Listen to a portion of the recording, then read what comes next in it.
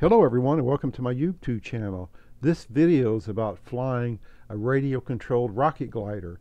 It has a G motor for power, wingspan about 7.5 feet and weighs about 43 ounces, and I also added a GPS data logger to get these really cool effects.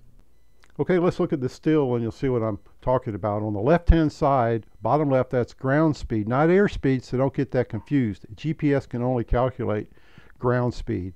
At the top left is the actual flight to scale, and that red dot indicates where I am during the flight. If you look at top center, that's your compass heading. On the right hand side top is your rate of climb indicator, is measured in feet per minute.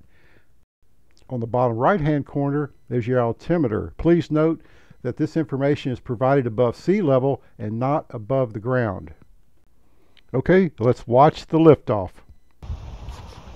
4, 3, 2, 1.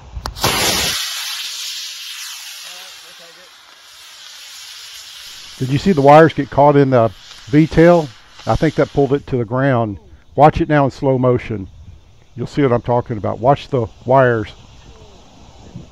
3, 2, 1.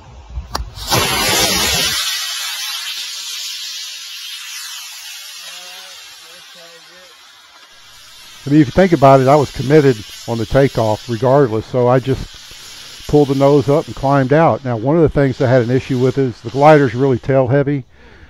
I took out too much nose weight, so it's unstable in pitch, and I really couldn't get a good flight out of it. Something wrong?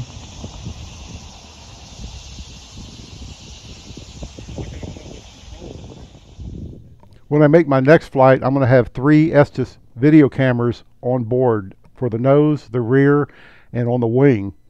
So that should be a really cool video. I just need to get a decent flight and a decent takeoff, and things would be much better, I hope.